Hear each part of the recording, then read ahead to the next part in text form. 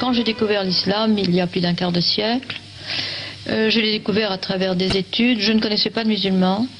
Je n'avais jamais mis les pieds dans un pays musulman. La première fois que je suis allée en terre d'islam, j'étais musulmane depuis 15 ans.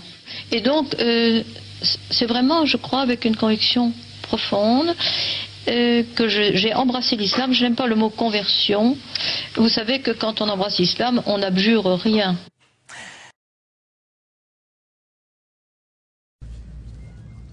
She converted to Islam in 1964 after she met Rumi's works, then devoted her life to introduce Rumi, a famous Turkish scholar, to the French people. De Vitray also changed her name as Hawa, an extract translation of her original name. She died in 1999. Her last will was to be buried next to Rumi. Rumi lived in the 13th century and is one of the most famous scholars both in the Islamic and Western world. De Vitray's body was brought to Konya, where Rumi died, and was buried in the cemetery, which is right next to the Rumi Museum.